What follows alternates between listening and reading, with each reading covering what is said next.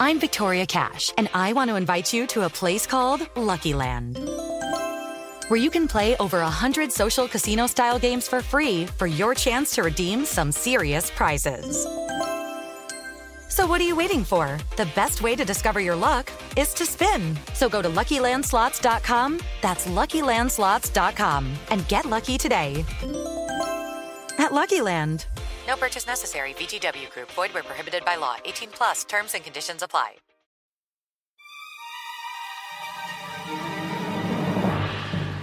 So, all right. This movie writer gave herself an A at writing the script that she wrote. For this movie, yes. Ooh, was the movie written by a woman? 2 women, yes. Oh, okay. No! Yeah, two women wrote this. No, Heath, no! 2 Mormon women. 2, I would assume Mormon women wrote this, yes. No, oh, that's so sad. Now I'm sad. We're having a sad time. Now we're having a sad time. God-Awful Movies.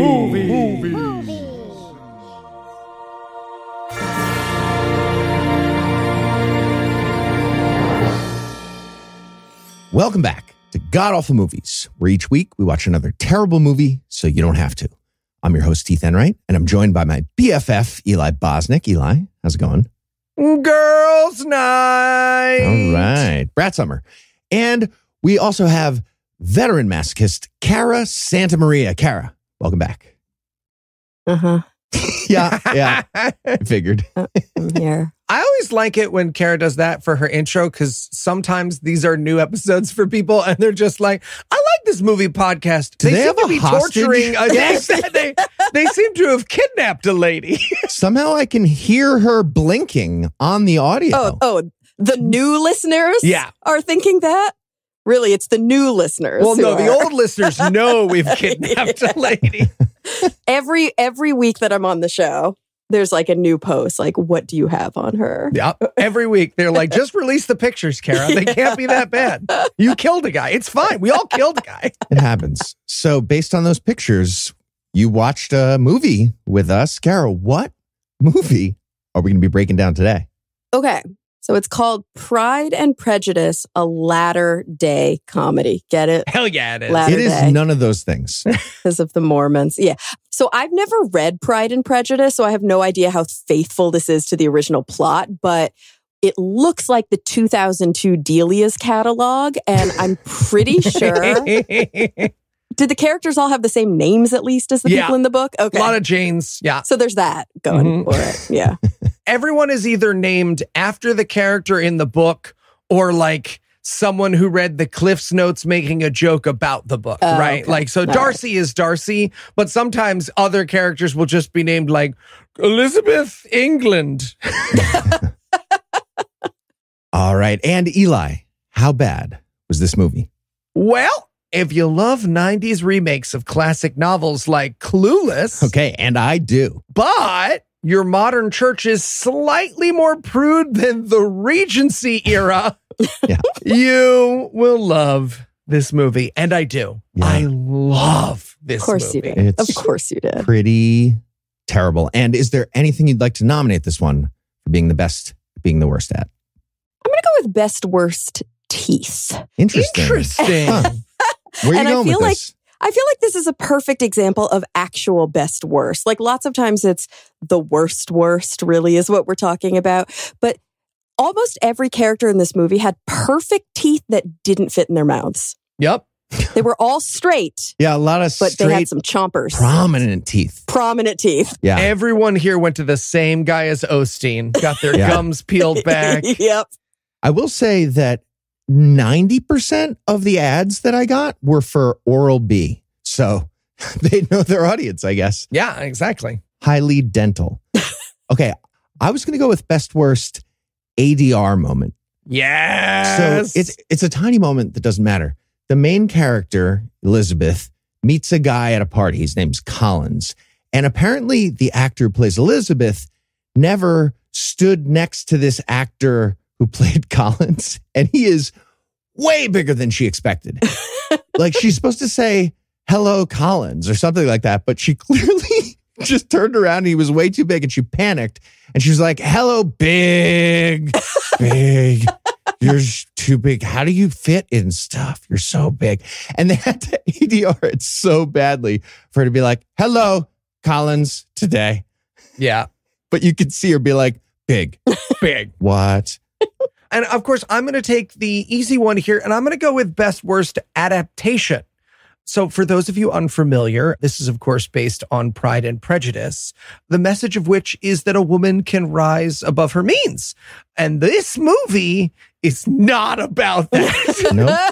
One might argue the message of this movie is don't get too uppity. Something like that. Could be. Yeah, it's hard to, it's unclear. Yeah, I feel like what the big takeaway is. I feel like the movie writer saw the title Pride and Prejudice, did not read the book at all, and was like, oh yeah, Mormon, like we're into Pride and Prejudice. It's probably perfect. Yeah, we're bigots and we're proud of how white and delightsome we are. We got to make this ours. I'm going to make a movie about staying in my lane as a woman. It's that is what the movie is about. Yeah. 100%. Feels like I didn't read Jane Austen's book either, but it feels like the opposite of plebeians. It feels like the opposite of what Jane Austen was saying, right? Eli, you've read it? On today's podcast. Yes, very much. I've read it, of course. Very smart. Have you? Mm-hmm. What? Yes. Really? Oh, yes, very much. Okay. All right. I've read it multiple times. Did you like dozens? me? Have you read it dozens of times? Probably dozens now that you mention it. Probably dozens. Cool. I probably read it dozens of times. I know all the characters' names and the plot points. No need to ask. Yeah. Got it. And you know the spark motifs, I'm sure, too. Yeah. I definitely just looked up the summary, the TLDR on Britannica and Spark Notes, and I was like, okay, I got the general idea. You got it. And I didn't even do that. Yeah. I figured you guys would do that on my there behalf. You go. Exactly. Yeah. All right. Well, we're going to read up a little bit more while we take a quick break, and then we'll be back to tell you all about Pride and Prejudice, a latter-day comedy. Dude, you're going to wake her. You are. Shh. Heath, Eli, what did we say about hiding in my closet? Kick, punch, kick, kick. No, I mean after. Oh, you said don't. Don't. Exactly. Now out. Yeah. Sorry, Cara. We didn't mean to. We were just hoping to up your wardrobe game with Quince. What's Quince? Quince has all the seasonal must-haves like 100% European linen shirts from $30, performance polos, and versatile activewear. But the best part is all Quince items are priced 50 to 80% less than similar brands. Wow, how do they do that? By partnering directly with top factories, Quince cuts out the cost of the middleman and passes the savings on to us. And Quince only works with factories that use safe, ethical, and responsible manufacturing practices along with premium fabrics and finishes. I love that. Me too. When Quince became a sponsor, they sent Anna a cool new skirt, and she loves it. She wears it all the time and gets a ton of compliments. That's why I, Eli Bosnick, personally endorse Quince. All right, guys, I'm sold. Where can I check it out? Fill your closet with timeless pieces you'll be wearing for summers to come with Quince. Go to quince.com/awful for free shipping on your order and 365-day returns. That's QUINCE.com/awful to get free shipping and 365-day returns. Quince.com/awful. Great. Thanks. All right. Guess that means we can throw out these bell bottoms. What? I don't own bell bottoms. You do now. Heath tried to fit into your skinny jeans. Seriously? I have a turgid calf. He does. It's true. Chris, I got great news. The soda shop finally got caffeine-free boba? No, better. We got approved to make another movie, a remake of a classic English novel. Ooh, like Clueless. Yes, exactly like Clueless. And what was the message of Clueless? That a young woman can be more than her making, like an Emma. What? No, it's the B words be crazy.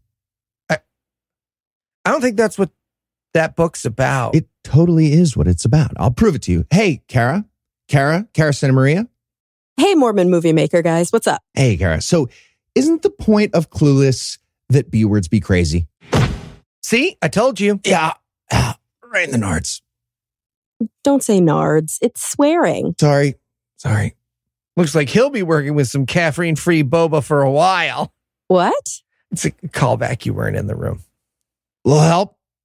No. Hurts so bad. And we're back. And we're going to start with the famous opening line from Jane Austen's book, except they get it wrong right away. The first line of the book says, "It is a truth universally acknowledged that a single man in possession of a good fortune must be in want of a wife." The movie starts with the narrator saying, "A girl of a certain age and in a certain situation in life must be in want of a husband." So that's a fun Mormon start for the thing. Yeah, Right. a great reversal of everything about Pride and Prejudice, right? Which, because again, Pride and Prejudice is about men in search of women, but this movie is a sexist version of that. So it's girls loving the boys. It might as well start with like, "Must be in want of a husband, Cara. Yeah. We Oh. want grandkids, Cara. Let's go. TikTok." Yeah, I wrote, "I guess I'm not very Mormon." So it's funny because, right, does that mean then that Pride and Prejudice was a commentary on? Yes. Yeah. Yes, it was turning it on its ear. And this is like, let's not do that. Yeah. And Pride and Prejudice is a wildly feminist work for its time, Right. like incredibly brave in the society it was written. So using this, I was trying to think of like a good analogy. It would be like if in the year 2100, white fragility was used as an example of like how oppressed white men were, that they wrote mean books about them. Like it's truly hard for my mind to grasp. Well, Yeah. if it was like 2350, that would be about right. Right, Like, yeah. this movie is less progressive than a book from 1797, is what I'm saying. Well, yeah. What we're saying is it's very Mormon. Yeah, Mormon church right there. Mhm. Yeah. But very importantly, more than this stars the various characters, because this is where we're going. Austin the Pug. Austin the Pug is introduced. Best character yes. in the movie. Yes, Austin the Pug is in this movie. Just so you know, podcast listener, there will be entire scenes where Heath and Cara will have to provide all your commentary because my notes are quite literally Pug, Austin, he named Austin, boo, move the camera back to Austin. Austin's kind of cute. I'll give you that. I'm not a pug person. I know. Eli and Wow, I disagree Eli on is that. Cara, you furious. cut out and you fucked yourself to death is what you did. Mostly because it's cruel, these poor dogs that can't give birth on their own and have. All right, we're going to take a cruel. quick break for Black Eli to face. cry. Take a quick break. Can we have another interstitial? What was the last interstitial? I need another one. I will give you this though, or maybe is it a toy pug or is it just a puppy? That's just a puppy. Pugs are toy pugs. Right, but this is a really small pug. He's a puppy. It's a puppy. And he's pug, he's very cute. It's very cute. Very cute. So yeah, this is where we're going to meet the main cast. This is Jane is who we're going to be introduced to first. We are also introduced to the fact that she is Argentinian. Yeah, like they needed to call. They're like Jane, the Argentinian. Let's start Very with odd. her. Yeah, very strange. A very odd thing. Also, they go over the two sisters. I mean, it's really hard to say. I don't think the two sisters in Pride and Prejudice are supposed to be quite as villainous as the other extra characters in this movie are. They're sort of like the catty roommates who are constantly trying to steal her various love interests in the movie, but that is not how they are in the book. They're supposed to be sisters? Yeah, in the book, they're sisters, yeah. I guess I missed that. Okay. And to be clear, only one of them is horrible. The other one is hapless. Right. It's like just the horrible being- girl who's horrible to her sister too. And then just like the hapless girl with like a weird crooked mouth. Right, exactly. And then, of course, there's the nerdy girl. I will say, let's give Mormon cinema the credit where it's due. She does not get a makeover at a certain point in this movie and then become worthy as a human being. She actually gets to stay the nerdy girl. So, a step up on all the romantic comedies of the 1990s there. And she's not even that nerdy. She's she's just a perfectly normal looking girl. It's just the rest of them, again, look like they're in a Delia's catalog. Yeah, exactly. She reads a book once, so she's like a problem character Yes. for the rest of them. Yeah. And the main character is like, I don't know, she's like a Mandy Moore dupe. Exactly. Yeah. And she wants to be a great writer. Right. Just like Jane Austen, who is public domain. It's public domain. You're allowed to Dibs. do stuff with that. So now we're going to watch her do her morning routine. She works at White Knight Books. Huh? This is because of the white horse prophecy or something like that, right? Well, and also just the white knight, like the white The knight on racism horse. of Mormonism in general. Yeah. Oh, no, I didn't think it was a Mormon racist reference. I just thought it was like a man on his, just a classic. Sexism with a touch of racism. Yeah, it's hard to tell. This was like she's waiting for her white knight to come save her from her. Exactly, yeah. Right, she wants her MRS degree. That's literally what they call it when they're in college and the girls are trying to get married. Wait, seriously? Oh, yeah, the MRS Yeah, the guys go off on missions and the girls are waiting for the return missionaries to come back all like horny and ready to get married. Rough. Because they're, trying to not have sex before they get married. And yeah, they literally call it their MRS degree because so many girls only go to college. They might get a degree, but they never use it. Right. Or they drop out before they finish their degree because they got married. That's all they really wanted. It's fucking gross. Mormonism is the opposite of Jane Austen. And they made a movie about this book. That's the point. But we're also establishing in this montage here that she's wacky because she puts fries on her burger. She also goes to the library during this montage, and all the books are color-coded at the library, which I found very strange. The choice, the set designer's It's choice. for the gram. It's for the gram, Cara. And then she heads off to her job at the bookstore. Yes, she works in a bookstore because she's the protagonist in a romantic comedy. Now, this is where we're going to be introduced to the Pink Bible. Oh, yeah. The Pink Bible is... I don't know what the corollary is supposed to be, but basically all the women in this book, the bad ones or the sinful ones, have read this book that's like How to Get a Man. And it's the only book they sell at the bookstore. And it's got all the wrong, sinful advice for how to attract a boy in it. So we watch her like reading it a little, and the two evil sisters that we mentioned in the opening, they are going to either be reading from it or sometimes narrating from it at various points of the movie. So she's stacking books when she runs into the only English heartthrob. But he's not, because she doesn't like him. Okay. Right. So this is great, right? Because this is Mr. Darcy. Now, for those of you who have read the Jane Austen books, Mr. Darcy's not handsome. That's why he's played by Colin fucking Firth, right? He's supposed to be kind of a frumpy guy who's a little bit rude and doesn't really get the whole social bullshit of the Regency era. So they found this fucking male model, and to recreate the initial meeting with Darcy that goes off kind of weirdly in the Jane Austen book, he's just going to treat her as an employee like absolute shit. Yeah, because he's British, so he's like pompous. Right. Wait, I'm just realizing, is this the plot of Bridget Jones's Diary? Yes, which is also based on Pride and Prejudice. Yeah. Okay. It's all coming together for me. All right. Finally, a work of art we can relate to. Yes, am I right? Yes. Can we go back for a second, Eli, to the Pink Bible? Because this is like, isn't this kind of like The Game, but for women and in reverse? That's, it's like, I think, what it's supposed to be. But like so that they can exploit themselves. Right. Exactly. Right? Yeah. Because they want to land a man. That's like the whole thing is like how to get a man. Yeah. But it's all just catering to like man things. Yes. Whereas like The Game is like how to get a woman by catering to man things. Yes, exactly. The two sides of the dating spectrum. Yes. What men want and what men want. Yes.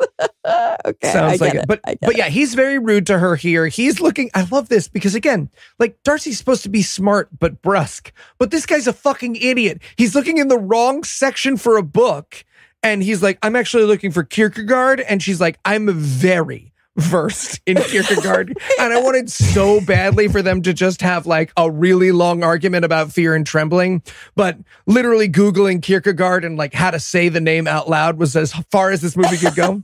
Well, no, I thought that there was a little depth there because they're like gonna reference existentialism as some sort of counterpoint to Mormonism, but they can't go too far. So they have to pick like the Christian existential. Right. They can't actually. Right. The closest they can get to existentialism is the guy who woke up having a panic attack because his religion makes no sense. Yeah.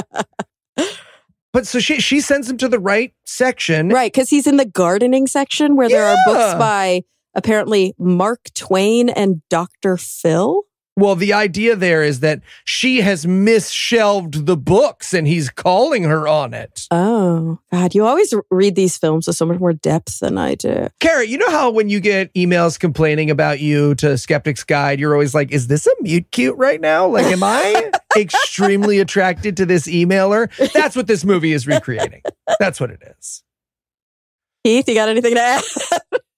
I do not. Okay. But then, as he's about to leave, he totally narcs on her to her boss. Yeah, he's a dick. He's a dick. So but again, she's also kind of awful at this point. I don't like anybody yet. Yes, no one in this movie is likable or ever will be likable. Okay, but this guy is supposed to turn into the good guy. That's what happens in the book anyway. But he's the worst forever now. He's just a giant dick. No, he turns into the good guy. So like there's no redeeming this character. Well, but that's the whole point. He's not supposed to be redeemable, and then he is. And then the bad guy. Now that she knows it's Bridget Jones' diary, now I get it, right? She's fucking on lock. Get fucking in order. And then the guy who seems to be the good guy turns out to be a piece of shit. Yeah. He's just charming. Yeah. So then we check back into the girls' apartment. This is where we see them practicing the things from the Pink Bible. Apparently they have 5-finger death punch instructions for the elbow to give him a boner? Well, no, the old sexy elbow trick. Yeah, I know about that. What? That's a thing. Did you catch this part? No, I missed it. I was too focused on this other thing that you guys probably missed, where they're all looking in the mirror, like getting ready. Yeah. And one of the girls, at this point, they don't have names to me yet because I don't know them. So one is Mask and Curlers girl, which I think is Lydia. Yeah. She's like getting ready in the mirror and she has this like wand and she's poking herself in the eye with it. Mm-hmm. What was that? That is not... I figured you guys just overlooked it because you're like, that's a beauty ritual. I do not understand. 100%. Genuinely, I was like, Cara. there's probably an eye girl poke stick. There's a no thing for that, right? I could no walk thing like that. upstairs and see my wife doing to her face that I wouldn't be like, that's part of it. Right? She could be peeling the flesh cleanly away and laying it over the Joker's face for his next crime spree. And I'd be like, oh, cool, the Joker's here. But that was expensive. I actually saw like an Instagram video of a girl peeling like glue off her of skin her off face. and putting it onto the Joker. And telling her boyfriend that she was like molting, that all girls do that. And he was like mortified and totally bought it because guys are fucking idiots. 100%. But yeah, I don't know what the fuck she's doing. I think she's like separating her eyelashes with a knitting needle, which makes no sense. Yeah. If this was a joke intended for people who understand beauty rituals, it was definitely lost on me. It was lost on everybody. It made no sense. But the point of this scene is that Argentinian girl, who, by the way, is from Argentina, she got a letter from a publisher because she's been submitting the protagonist's book to publishers behind her back and against her wishes. Like best friends do. Yeah. We learned that her book was a Napoleonic techno fantasy. Apparently. The world's only Napoleonic techno fantasy. Feels hard. Yeah. Feels hard to make one of those. Okay, this felt like a real life thing. Like the writer of this movie in real life is trying so hard to publish to get their Napoleonic techno fantasy trying going. to make that be a thing. Right. Yeah. There are a lot of real life things that like only Mormons would know. Like they reference somebody named so-and-so Rasmussen, which is such a Mormon name. Oh, yeah? There were at least like 5 in my ward when I was growing up. But she says no, and she gets rejected anyways, so it doesn't really matter. Oh, yeah. There's like all this buildup where she's like, let me read it to you. And I'm like, that's so rude. What did you think was going to happen? Yeah, exactly. It's very strange. I would at least check before I did it as like a house-wide announcement. Well, she learns that later. Yeah. But it's time for them to go to the party. Which party? It does not matter. This movie will be a series of parties until its very last scene. It very much feels like a public party, doesn't it? Yeah. Like a city block party, but it's like a rich person's house. Yeah. It's supposed to be. So we cut over to the party, and there we're going to meet our love interest for now, Jack something. Charles. Oh, first we meet Charles. We don't meet Jack yet. Oh, that's right. We meet Charles first. Yes. Charles is guy in pearl snap shirt, if you're reading my notes. Yup. Mm-hmm. Oh, and I put, hello, teeth. I mean, Charles. Yep. So this is the first of many teeth. Yeah. The first of many, yeah. And he says that his mom, this is how he's introduced. He goes, my mom's writing an article about Jewish women. Told her she should call it She Brew. And I just want to say, She Brew is a great pun, Charles. Would you like to be on our podcast? You could be the tall one, Charles. Listen up. I was confused at this point because he did utter the phrase Jewish feminist movement. The Jewish feminist movement is what the article his mom was writing. Yeah. But you learn along the way that this guy is very dim. I guess is a good way. He's like the cute hot guy, right? Who is dumb and hot and hapless and good, right? And good. I think he's supposed to be very pure. There's also one of those who's not good. It's interesting characters. Yeah, they're very complex. Yeah. There's 3 varieties of men. Good and hot, bad and hot and ugly. Yeah, this is pretty close to life. Yes. I'm not going to be too mad at the that. Cara Santa Maria story. The all women who ever existed story. So Collins we meet next. Yes. Collins is bad ugly. Yes. Collins is bad because he is ugly. No, Collins is bad because he's a fucking predator. Oh, he is. Oh, absolutely. Yeah. So in this scene, we are introduced to him like he's creepy just because he cares about her interests and brought her a gift, but he will become violently predatory and homicidal later. I wanted to go back and redact all my notes defending Collins. Yeah, no, Collins is not okay. But in this scene, he's just sort of like a hapless nerd. Yeah, he's like a big, tall, oafy guy. He reminds me of, who's he playing? The serial killer in Mindhunter? Really? You guys didn't watch Mindhunter? My friend is in Mindhunter. I think I watched the first season, but... Yeah. He's the shoe guy. Your friend's in Mindhunter? Yeah, he's the shoe guy. Is it Son of Sam? No, it's Ed Kemper. He's playing Ed Kemper. Ed Kemper. Yeah, he's got real Ed Kemper vibes for sure. But if he went by Eddie, that's what we've got here. Eddie Kemper vibes. Yeah. He also gives her an article from 1978. I went down a rabbit hole on this. Cara, are you aware of 1978? I know of it. It was 5 years before I was born. The year? No, the Ladies Magazine. Oh. The response to those sinful rags like Cosmopolitan and Vogue. Is it Mormon? Yeah, it's Mormon, and it's like a biblical ladies magazine. That means they sell it at the Deseret bookstore. Yeah, exactly. It's the opposite of the Pink Bible. Yes, exactly. Except not really, because the Pink Bible is, I think, still supposed to be Mormon. Yeah, I think everything's supposed to be within the scope of Mormon, but this is like Mormon. Yeah. But if it's so Mormon, why would it have the phrase, a virtuous woman never hides her bushels? Ooh. They all giggled too. They get it. What did that mean? Oh, come on. Don't hide your light under a bushel. Oh. What? I thought it was like your no, it's supposed to be a don't hide your... It's a joke about your bush, Mons right? pubis. Yeah, no, it's your Mons pubis things. The movie is making a show us your hairy bush joke, but I think the magazine is supposed to be doing the hide your light under a bushel. But that was I was kind of like, okay, what movie are these ex-Mormons making a movie about Mormonism? I had a moment and then it went away. Fun fact, this scene, the 1978 magazine and the 2 nerds talking about the Trek. Cara, did you ever go on the Trek? Mm-mm. God damn it. I left when I was 15. You got out too early to go on the Trek. Again, for the listeners at home who aren't aware, the Trek is I don't want to say summer camp, pilgrimage / I see what torture. You did there with pilgrims. Yeah. I see that. Yeah. Where they send the kids to go on the same journey as the Mormons went across the country. Ooh, do they eat people too when they get stranded? They don't resort to cannibalism and take on multiple wives, unfortunately. Do they do the wooden submarine at all, or so not the ancient Mormons, the 19 the pioneers. The pioneer Mormons. Yeah, the ones who got kicked out and spent time in jail for the crimes that they did. Oh, so you just go across the country doing treason. Yes, exactly. Yeah, and just like modern Mormons. And cannibalism. Yeah, exactly. And a little bit of cannibalism. But they're talking about these 2 scenes, the 1978 scene and them talking about the Trek scene that we get here in this party scene are cut from the free versions of the movie that you find on Tubi because they wanted to make it more mainstream. Oh, yeah, a little too esoteric there.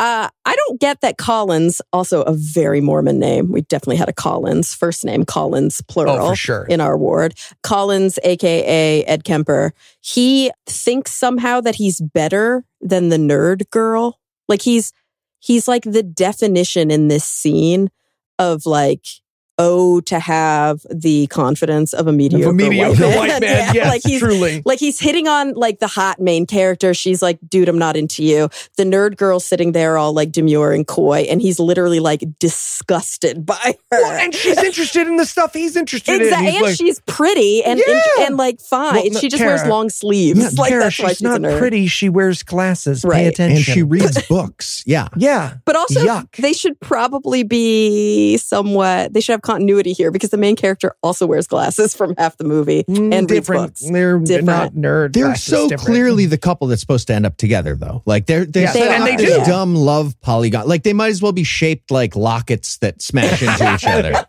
Two puzzle pieces, two magnets just massively resisting each other as the movie continues. And yet still the guy's like, but I'm better than you because I got dick. Yeah, exactly. And then Jack. Oh my God, Jack. Can we talk about Jack? He looks like he got the Matt Gaetz special. Like Jack has some intense features. Yeah, a lot of teeth again. A lot of teeth. Yeah, I call him Paul Ruddy in my notes. Okay. I think Paul, it's kind of giving him too big of a compliment. Pretty mad about this as he's listening to our podcast. Yeah. Paul Rudyard Kipling? I called him young, what's his name? You know, the pirate rapist. Johnny Depp? Yeah. Or wife beater. The pirate wife beater. Yes. Young Johnny Depp? Neil Gaiman. Yeah. He looked like young Johnny Depp. He looked like Johnny Depp in Crybaby. Ooh, I see that. But yeah, he is a big fan of our protagonist. They have a scene where they play pool and he asks her to go to Vegas and marry him. And she says no. So we're going to pass over that. Oh, yeah, that was weird. They get all the pool wrong. It's fine. Yeah, they get all the pool right. Because I was mad. It was literally just there to enrage Ethan, right? Oh, they're also playing it in a black void. Yeah. Did you guys notice that? Yeah. It's just a pool. They're lit. They play pool inside a doodly-doo and then don't acknowledge it at all and move on. Yeah. Oh, and my favorite line from the book here, she's talking about the pink Bible. And he's like, oh, I've read it. And she's like, really? And he's like, yeah, dozens, plural of times. Yes, Who has read a book dozens, plural of times? Eli's read Pride and Prejudice dozens of times. 24 times. Eli has read Pride and Prejudice. I will say this. There are definitely books I have read 24 times. No, there are not, Eli. 100%. Eli. There are books that I have read significantly more than 24 times, and I would like to move on, Senator. Eli. Did you know Eli's mom is a Lee Bennett Hopkins Award winner? Ooh. Cara will care about that. She's not a plebeian like you. But more than 20, I'm stuck on 24 times. I don't want to talk about it. Eli, have you talked to your therapist about this? No, I don't talk to my therapist. Every time you just he sit does, there with your arms crossed. Going, yeah. Every time I say something to him, he writes it down and he goes, well, that's pretty important. So yeah, that's why there's BetterHelp. All right. So now we head back to the party. It's time for some shenanigans. The two mean sisters are going to cut the music because the party is going too well. And if the party goes too well, Charlie and Jack will choose other women.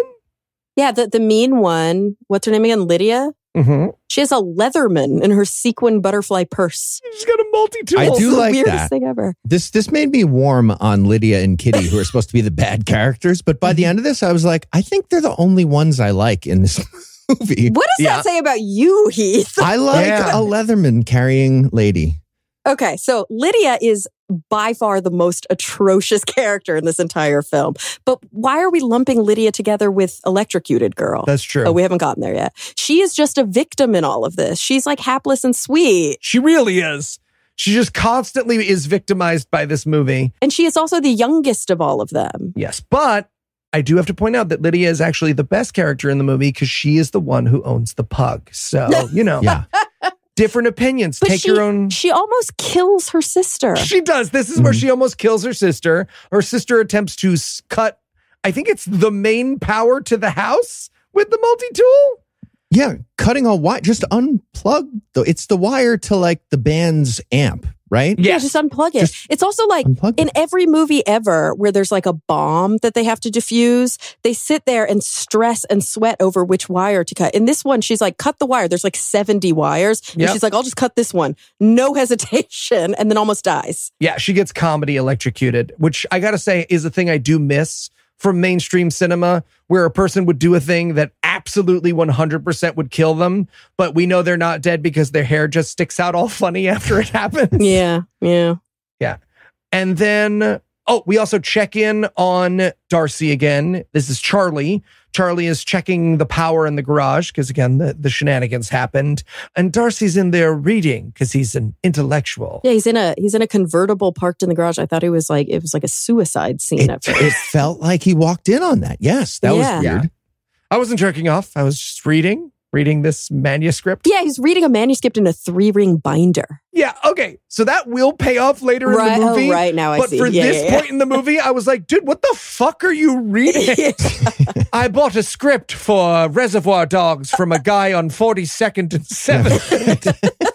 Really brushing up on my literature. This is also where he says that all the women in the party are too stupid to talk to. And I have a hot take here. I've literally never spoken to a man who talked to me about how stupid women were, who wasn't the dumbest fucking douche I've ever met. Like, that guy's next words are always ice bath, like 100% of the time.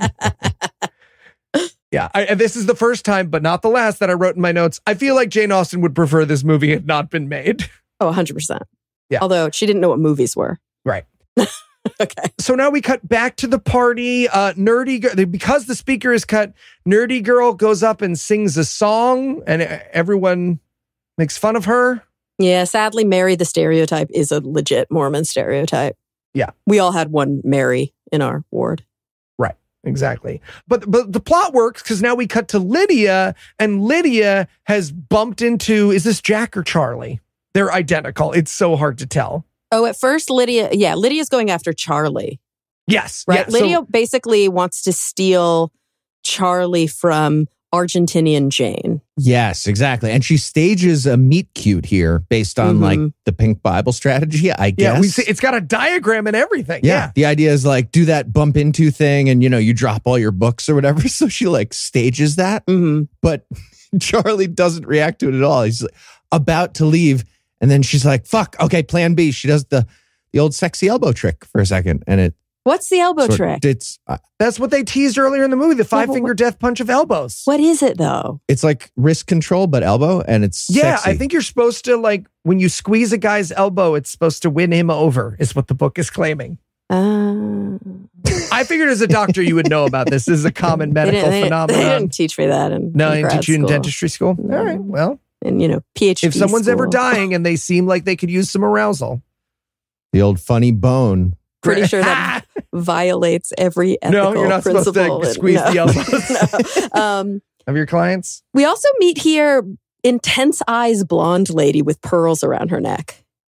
Oh yes! Yeah, other evil white lady. It's hard to keep track. Yeah, they really needed to limit their choice down of evil white ladies in this film. There are quite literally, I'm not joking, 3 different villainous women who will introduce at various points throughout the movie confusions that will make the protagonist upset. And they are identical, except that this one always wears pearls and her hair up.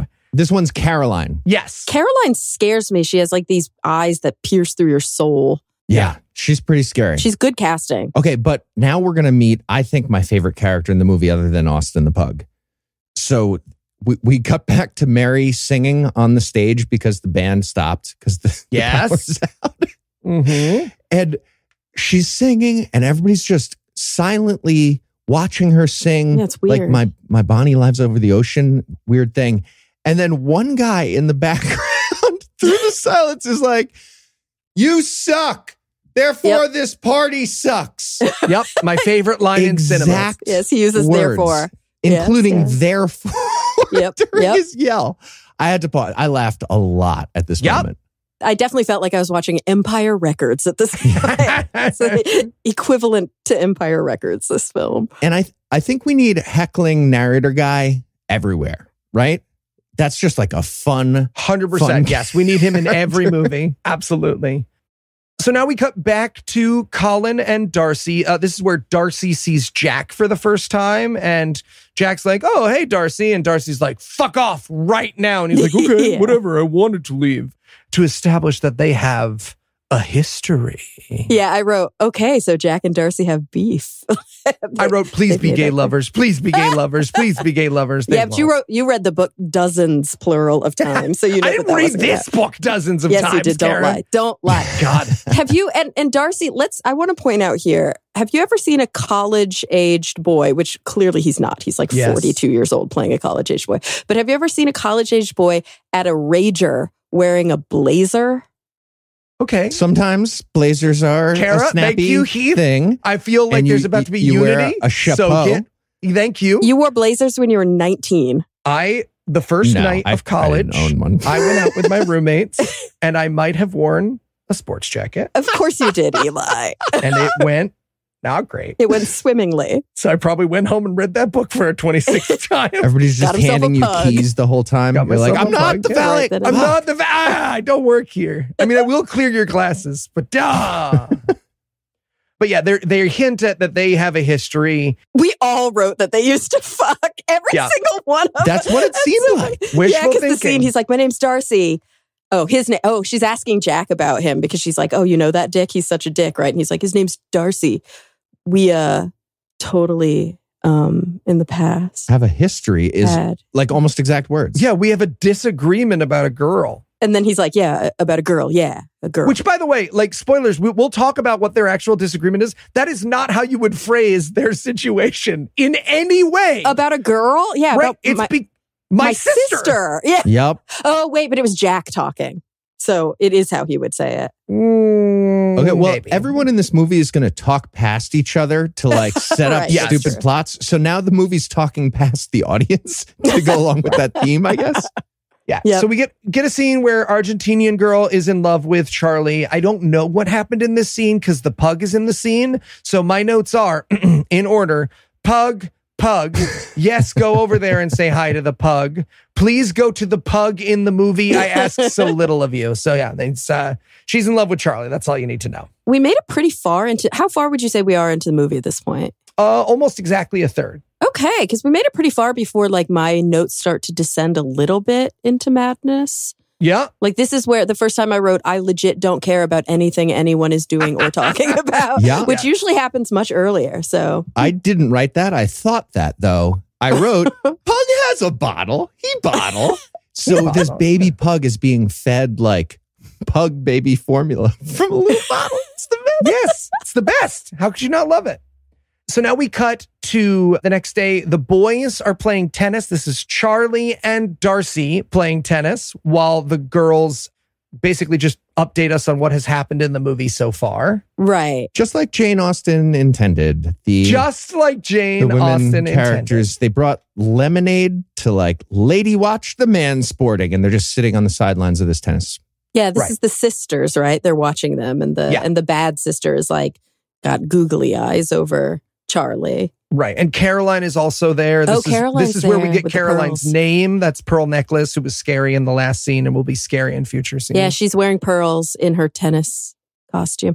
I think they managed to fail the Bechdel test in this book/movie by Jane Austen. I know. So many. Where 99% of the dialogue is between women. They failed the somehow Bechdel they really nail. Is there like is there an anti-Bechdel test, right? The Matt Powell test that they're actually passing with flying colors. But the whole point of this scene is that at the end, Darcy has won and he says, oh, I could give you a tennis lesson. And she's like, you don't remember, you were rude to me. And he's like, oh, we have sexual tension because it's the 90s and treating each other poorly established sexual tension in the 90s. You're talking about Elizabeth, right? Yes. Yeah. Yes. Yeah. And she's like, F you, I'm going home.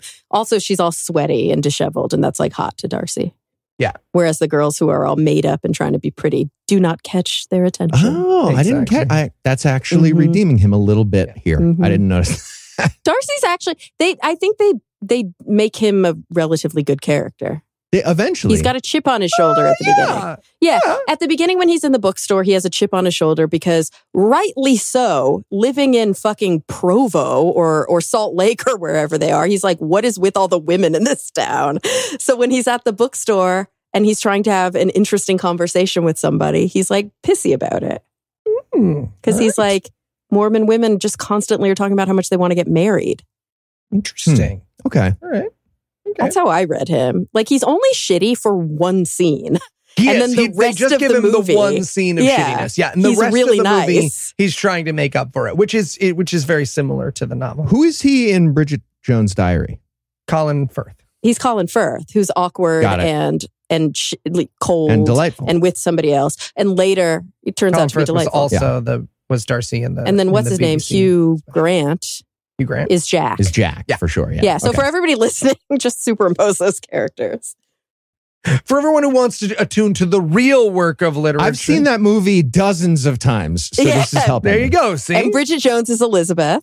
Yeah. And none of the other female characters are in Bridget Jones's Diary. for the younger members of the audience, Bridget Jones's Diary is a remake of Pride and Prejudice, where the 126-pound Renee Zellweger is supposed to be, their words not mine, mega fat. Yep.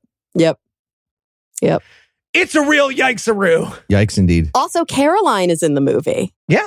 Because Caroline is Colin Firth's fiance Yes. in the film. Yes. Yep.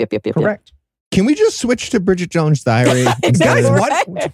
In the 2002. Noah's like, I'm gone for 1 week. You switch And now movies. you just did halfway a through. positive review of Bridget Jones' Diary for 2/3 Damn of it, the I gave episode. you all one job. But yeah, now it's time for us to really hate Collins, right? So Collins is going to show up with some flowers. Oh, And his proposal speech begins with, I'm willing to overlook the things about you I hate. I wrote in my notes the Anna Bosnick story. And then he says, I know it's tiny, but, so I wrote the Eli Bosnick story. And then he says, sometimes when a girl says no, she means yes. And I wrote the Neil Gaiman story. Yes. He says, Mom says that sometimes when a girl, he goes there with flowers and says, will you marry me? Which, what the fuck? And she's like, no, I'm not going to marry you. And he's like, why? You've been flirting with me for weeks. And she's like, I've been nice to you because I feel sorry for you. And then he's like, Mom says sometimes when a girl says no, she means yes. What the fuck? Yeah, not great. Yeah. And it gets worse. She's like, no, I haven't been flirting with you. You've been paying me to cut your hair. Yeah. I was like, oh my God. Yeah. And he's like, but the way you touch my scalp. Yeah. What does he say at one point? He goes, I find your forward feminist ways very exciting. Terrifying. And like Terrifying. right next to the other, it was like, my mom taught me that no means yes. I enjoy your feminism. Despite that, will you marry me? Yeah. And remember, this guy has major Ed Kemper vibes. Yes, I wrote in my notes at this point. At some point in this scene, I wrote, this would be a funny scene if it wasn't how women get murdered like significant amounts of the time. Yes. He tells her that they have been commanded to multiply and replenish the earth. Yeah. Which is such a Mormon line. You hear it all the time, but in this context, it's extra creepy. Yeah. He snaps and he yells that. And then he's like, all right, well, you know what? I might be leaving. This offer is off the table in 3, 2. You're not doing it? 2. 1.5 is how I go to fuck. And he just leaves. And then he then, leaves. Can we dissect this exit? He closes the flowers in the door. And when he does that, he yelled, fetch. Fetch! Which, like, what's the lineup? So this movie came out in 2002 or 2003. When was Mean Girls? It was later than that, right? This wasn't a Mean this Girls movie was trying to make reference. fetch happen. This, I have always said Mean Girls is based on Pride and Prejudice, a latter-day comedy. And Cara's the only one brave enough to say it. Tina Fey pulling out headphones, super angry. Yeah. No, she's angry because we're on to her. That's why right. she's Yeah. angry. She's afraid. Yeah.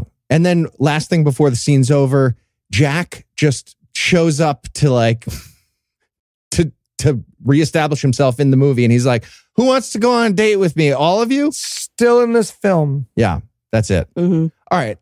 We'll find out what happens. But first, we're going to take a quick break. And then we'll be back with Act 2 of Waterboarding Jane Austen's Eternal Soul. Helen, listen to me. We can't let Julie's party be the event of the season. Brad will like literally forget our names. Totally. We have only one choice. We have to cut the power. It's giving total blackout. Here, use these garden shears. Helen, are you okay? Hey, Amanda, what's up? Wow, what happened? We're doing like shenanigans. By touching the main power to somebody's house with metal? Is that metal? Yes? Okay, well, I'm pretty sure your friend's dead. No, she'll be okay. Slay. Will she? Maybe. I'm dead. Are you? Oh, no, she's literally dead. Brat Summer.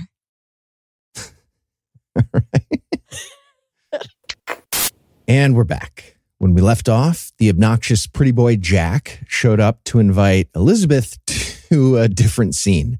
And now we're there at a so-called Indian restaurant, but we're in Provo, Utah. So that's the context. Oh, Heath, as someone about to head to Salt Lake City and bask in its delicious avocado toast, a spice-free Indian cuisine, which I am 1000% sure this is something I look forward to with aplomb. Okay, well, their example in the scene of, adventurous ethnic food is chicken tikka masala. Mm-hmm. Which, by the way, is Scottish. Yeah, it was invented in the UK by a Bangladeshi chef who was there hoping to let white people think they were eating Indian food. That's why that dish exists. And it's delicious. Yeah, it was in Glasgow. Also, did you guys see the waiter that they showed for like a half a second at the end of the scene? Mm-hmm. Yeah. It was vaguely racist, right? Extremely. Well, the Sikh gentleman? Just making sure. I mean, look, I'm not saying that a Sikh person can't work at an Indian restaurant. Obviously, Sikh people work a variety of jobs. What I am saying is that this movie definitely thought that turban meant Indian. Yeah, they were not going for Sikh there. They were going for snake charmer. Yes, like exactly. That's what was happening there. This is insensitive Halloween costume is what they were aiming for. This was the restaurant's weird uniform, like cheeseburger in paradise with the grass skirts, but like this hat that they give you. That's a turban and this is Sikh. It's the uniform. Yeah. So now it's time for us to get Jack's version of the backstory with Darcy. Intrigue. He was in love with Darcy's sister, but Darcy broke it off because he's middle class. And then he tried to bribe him not to see her again, but it didn't work. And then he immediately tries to tongue kiss her. Yeah, he never really explains why. Like, it's weird. He's like, Darcy didn't want me to marry he said date his sister. Yes. Darcy offered me a bribe. And then it still didn't work out. He didn't take the bribe. No. And then the sister broke up with him anyway.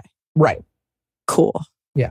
And then he attempts to slam his face into her face. At this point, I wrote in my notes, if your seduction technique doubles for Muay Thai boxing, not a great sign. Not a great sign. I like how you say Muay Thai.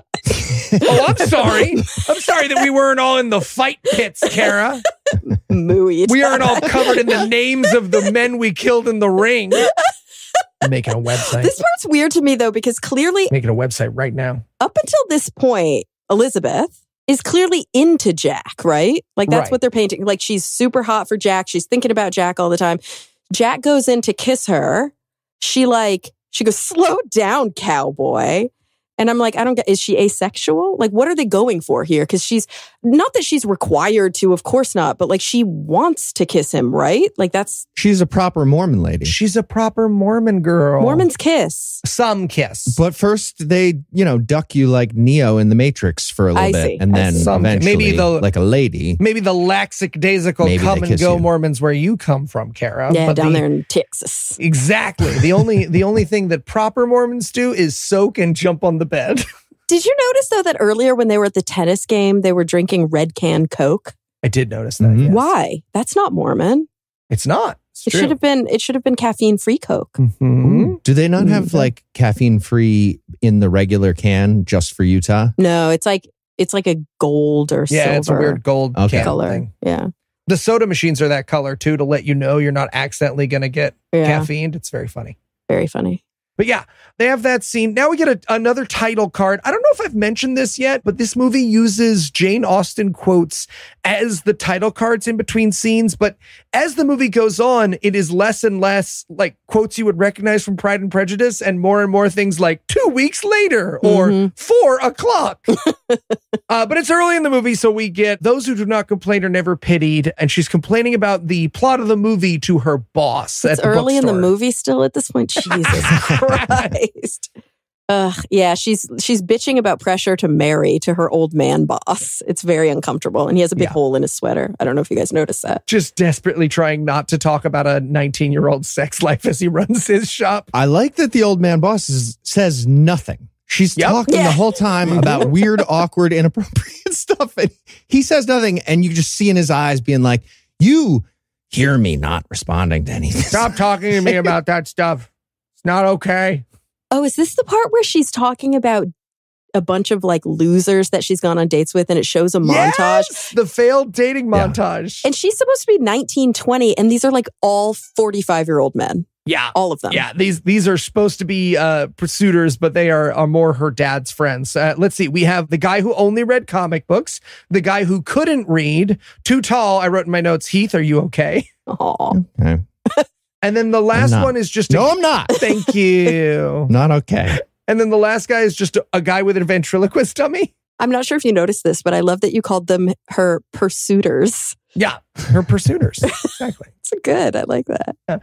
I write like toddlers talk. You know, the adorable like malapropisms that toddlers do? That's how I write the English language at the age of 37. But is that where suitors comes from? It might have the same root. I don't. Maybe. They pursued her. Maybe I'm too good at the English language if you think about it. Mm-hmm.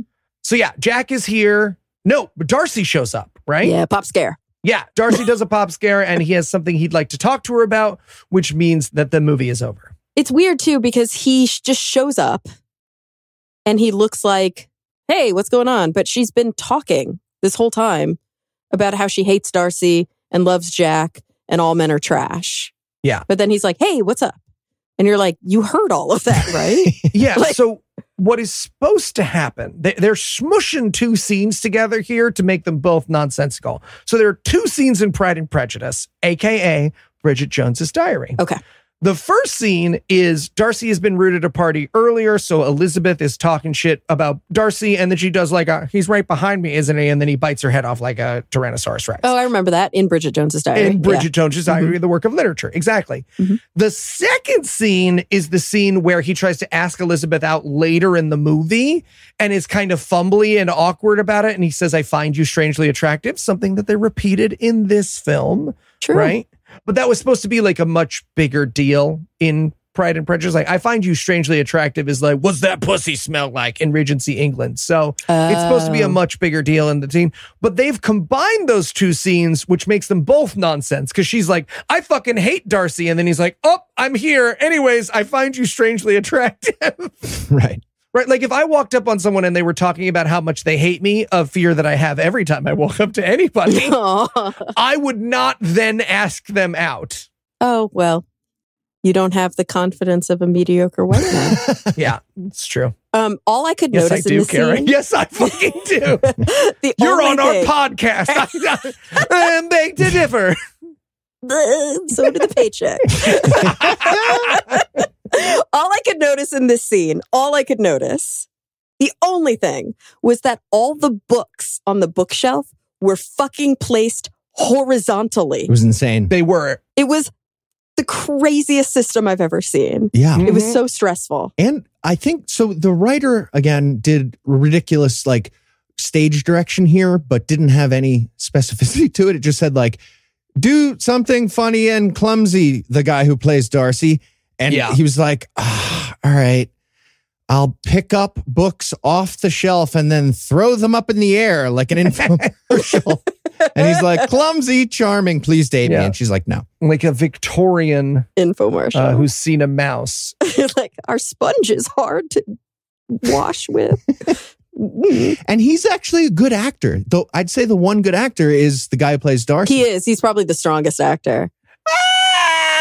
Let me make an argument. Let me throw this at you. He's in like real movies. He was in Death on the Nile recently. Great movie. Great film. Let me throw this at you. If your performance is handsoming, it's easier than not. Also, yeah, his whole personality was a British accent. Having his face was his job. I think him and... He's not handsome. Okay, can we take a second? He's not handsome. I disagree. Thought he was a beautiful man. What are you talking about? Cara, this is almost as bad as the time you said that pugs weren't the greatest thing ever to happen. You've crossed us for the last time. This is bad. Okay. All right. He's just British. You guys are He's having from the a same. conditioner Is he commercial. hot or is he British? He has beautiful, Exactly. You guys are wavy falling hair. into the trap. Welcome to being a woman It smells in like the modern honeysuckle. dating scene. I'm pretty sure. Is he cute or does he just have tattoos? Is he cute or does he just have a British He accent? has the accent. That counts for points. That's real. You are talking about two things Heath and I fall for hard, Cara Santa Maria. So you are alone right now. You are all alone on this podcast. This is a one-woman show. All right, so now it's time for another title card. This is the dullest topic, might be rendered interesting by the skill of the speaker. Which is a great intro for church, which is about to happen. Yeah. So Collins is going to give a sermon on marriage, which is the scariest thing in the film. Basically, his point is if a guy proposes, you should say yes. And if you don't, when he murders you, it's fine. Oh, yeah. Collins is revealing himself as a literal incel at this point, and he is pulling a full Harrison Butker. And if you don't know who that is, that's the NFL player whose mom is a literal medical physicist who did that whole women should stay home and be wives and have kids, during the college commencement address. That ruled. That's basically what Collins, aka Ed Kemper, is doing. Exactly. And this is the first of her fantasy montages, which I was very confused by. So Elizabeth doesn't have doodly-doos in Pride and Prejudice, and neither does Bridget Jones's Diary, the much more important work. Mm-hmm. But for some reason, at this point, the movie Pride and Prejudice, a latter-day comedy, introduces that Elizabeth will occasionally have fantasies. So she fantasizes about throwing her Book of Mormon at Collins's face, and everyone applauds for her. It's her hymnal, thank you. Oh, her hymnal. Of course. You don't have just your Book of Mormon. Well, some people do. Eli, you're embarrassing yourself. Yeah, exactly. And most people's Book of Mormons are like soft covered. Pleathered. Yeah, they're pleathered with their name emblazoned. Good for throwing at people because that's going to happen. Yeah. And they come in like a little twofer, like a little leather case that has the Book of Mormon and the Bible like next to each other. The twofer. That was very much a hymnal, which lives in the pew. Do the fancy people have like an extra holster for like Pearl of Great Price or whatever? Yeah. No, Pearl of Great Price and Doctrine and Covenants are printed at the end of the Book of Mormon. It's all in one. It's in the... Okay. Yeah, it's in the symbol. I'm embarrassing myself. Yeah, stop embarrassing yourself. Also, did you notice the way that the bishop, when he finally is like, dude, you need to get down, you're embarrassing yourself. He's like, next up, we have Miss Vasquez. And I vomited in my mouth. Yeah. Jane Argentina is here. Jane Argentina. She's brought quasi-dillas for the... Yeah. And then afterwards, she's going to take us to Taco Bell and pronounce our orders for us. So the title cards at this point are getting weak. This is a fortnight later. Jane is very sad because Charlie is gone. And the only reason I include this scene is because Charlie is in America searching for ancient Native American burial grounds. And I wrote, if they're the ones I think you're searching for, Charlie, good luck. Oh, for sure. This was like ruins of Nephi. Yes, absolutely. Came across 100%. On the sub. The wooden tight as a dish onto a dish submarine. Oh, I didn't get that. That's rough. And he sent her a Dear Jane letter. You got to love that. A literal Dear Jane Cara, letter. This is a modern hit movie. He sent her a Dear Jane email. Yes, that's true. Electronic mail. It's the newest thing. Do you know that there's a Britney Spears song called Email My Heart? Amazing. I did not know Probably from the same air. So now we're going to cut to the day of her big business lunch with the literary agent. What business lunch, you ask? I don't fucking know. At some point in this haberdashery of scenes, a literary agent wrote that they would like to discuss her book with her. Great. Now you're all cut up and now it's time for her to have lunch. We see her drive there and run out of gas and fix her car with a wrench. She fixes the lack of gas with a wrench. With the socket wrench. Yeah. Yeah. And then she arrives. Yeah. And so she heads to this lunch. She throws her keys to Eli wearing a blazer as the valet. And she does this thing that I love movies do, right? So movies always cue you that a restaurant is fancy because the maitre d' is a piece of shit. Yeah, and he's always gay, too. He's like a snobby gay man. Yeah, exactly. They always code him gay, and he's always like, as though rich people want someone to be like, get the fuck out of my restaurant. They do, though. Yeah. That character's coded as gay, therefore this is a problematic movie. Yeah, see? Heath, you could be this job. Heckler narrator guy. When they start doing it, I think it's fantastic. We need him everywhere. But yeah, so now... I don't think you read this book by Jane Austen, therefore this is also a bad movie. I have read it. Dozens. Oh, you're plural, talking about dozens. yes, not this movie, not this book, Cara. People are going to be quizzing me at live I've read shows. Bridget Jones' Diary, the book based on the movie. It's Thank awesome. you. Dozens of times. I read the novelization of Jurassic Park. And this It's called movie, Jurassic Park. Jurassic Park. It's great. He's very tall. Anyways, who should show up as the literary agent? Why? It's Darcy. Yes, he's the D in D&G Publishing. This I don't get. Okay, can we take a minute? I know we don't have much time. Well, maybe we have enough We time. have all the time. Cara. Good, okay. Cara, we have all the time in the world. I need to Noah's listening to deconstruct this it. right now, desperately saying out loud in his office, no, you fucking don't make a joke on my podcast. But he's not here this week because I assume they're ripping out his teeth or he had a heart attack again.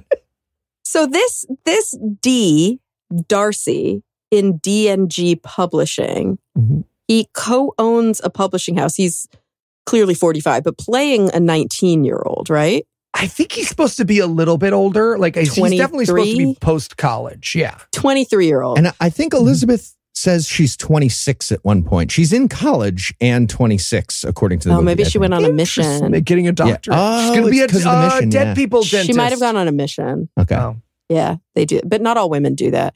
Cara's still in school. So no, I'm She's not. getting her MRS PhD or whatever. Whoa, Cara called out by Heath Enright. That's what he said.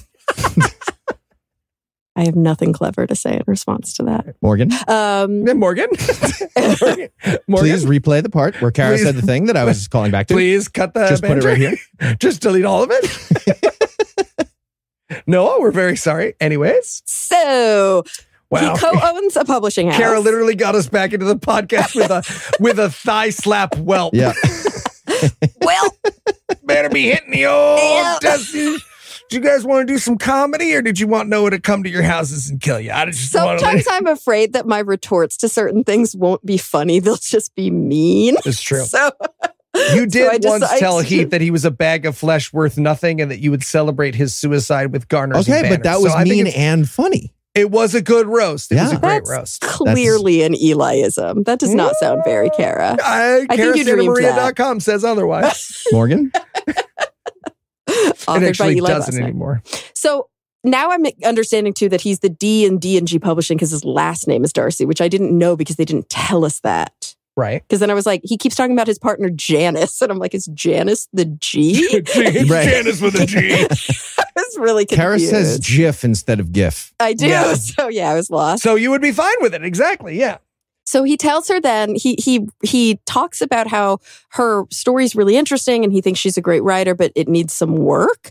And in giving her some, quote, constructive feedback, he tells her the story is incoherent. Okay, this is the this is amazing. The movie writer accidentally wrote a scene with a publisher roasting the movie script that was being written by that writer at the time. It's the best. It's so funny because what very obviously happened is this person who can't write was like, well, what kind of feedback do I get when people read my writing? They tell me my writing is incoherent and it's filled with spelling mistakes. Napoleonic techno fantasy is not a thing. Yeah. Therefore, you're stupid. There you go. Exactly. And so this person was like, well, even though he wants to write her book, he would probably say the things that all of those script readers have said to me about this movie. To be fair, that's what I say about your running commentary. Well, and I have always taken it as the flirting that it is, Cara. Okay. You're so much gooder. This whole podcast has been our meet cute, Cara Santa Maria. Eli finds you strangely attractive. He would like that. Oh, God, it's painful. But my favorite is her response to that is she goes, because he's like, oh, there's some spelling mistakes. And her response is, I've already done 10 drafts. Yeah. Like she just wanted to be raw dog published exactly the way it is. Yep. Yeah. Yep. And then she gets mad at him and pretends like she's going to throw a drink in his face. And I can't help but feel like, what are the stakes in this movie? Like, has this character ever dealt with anything of consequence in her life ever? No. Absolutely not. She has an offer to be published, and he tells her that an experienced editor needs to edit her book, and she gets like offended by that. Yeah. So offended. Again, the real writer of the movie has had that happen many times about the Napoleonic fantasy or whatever, and is mad about this. So the character here is like, oh, is this about me turning you down for a date earlier?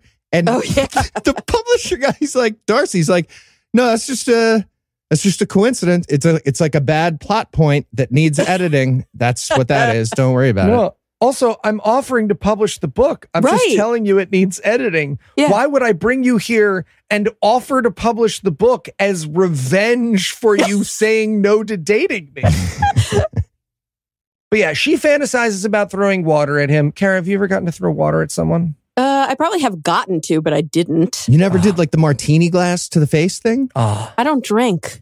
Still, you could just get a martini for throwing. I could just throw somebody else's martini glass. Explain that it's a throwing martini. Yeah, exactly. Yeah, I don't know. I've never Cara, I want you to know, next time we eat together, you could throw a drink at Heath. It'll be super fun. Oh, okay. I was about to volunteer myself. All right, there you go. There you go. It's all working out. Perfect. We'll put it on TikTok. All right, so now we get a being sad about the last scene montage. Darcy wrote her an email that says, sorry, I say mean stuff when people are around. And I wrote in my note, the no illusions story. And this is where he explains the real story with Jack, that Jack married his sister in Las Vegas and then ran up a big bill in her name. I was like, this is so silly. And then I Googled Mormons getting married in Vegas. And I got to say, I am loving the loopholeism of Mormonism the more I learn about it. It's like every religion. They love their loopholes. Yeah, this is apparently a very common thing, is that teens who just can't wait to have sex will go to Vegas, get married at a drive-through like wedding chapel, and then go fucking their parents aren't mad about it? Because that's the rules. Because that's the rules? Fox? Yeah, they Belichicked it. You can't complain. Checked. Although, to be fair, like most parents would be mad about it because they want their kids to get married in the temple. Whoa. Yeah. See, that's what I would think. I would be like, no, you can't cheat and do a drive-through marriage. Are there not Mormon drive-through temples in Vegas? No, I don't think so. We should start one of those. Yes. Oh, there's our big chance. Hey, we're going there anyways. We're an hour away by plane. And so what ultimately happens in Darcy's version of the story? Jack marries Darcy's sister in Vegas, has a gambling addiction, like basically steals a bunch of her money. Mm-hmm. And then how does it end? Well, she goes to divorce him, and then it turns out he was already married to another girl, so she didn't even have to. Right. And they play that up like it's a bad thing, which is kind of funny given the religion. Yes. I like that they show one little poker moment about his gambling addiction. He proudly lays down like a pair of sixes and loses because that's, he's got a gambling addiction. Yeah. But apparently he's at like a high stakes 5-card draw table in Las Vegas. Yeah. Sure. Yeah. Those famous Go Fish tables that they have that they have on every corner in Las Vegas. Baseball, 9s and 3s are wild. Yeah, 4s you can buy a card. I'm confused still about Jack and his motives. So I'm trying to empathize here with Jack. Jack is married already. Why isn't he just with that wife? Already ran up all her credit cards. He needs a new girl to run the credit cards up on. And then he just keeps coming back to Salt Lake? Yeah, I guess. He just keeps... Why does he keep going for Mormon girls? Because everybody wants to get married. Because everyone wants to get married. And he's just got this and thing. They have that Mormon gold. Why does he marry them in order to run up there? Oh, because then he has access to because otherwise it would be improper. It's very confusing. Yeah.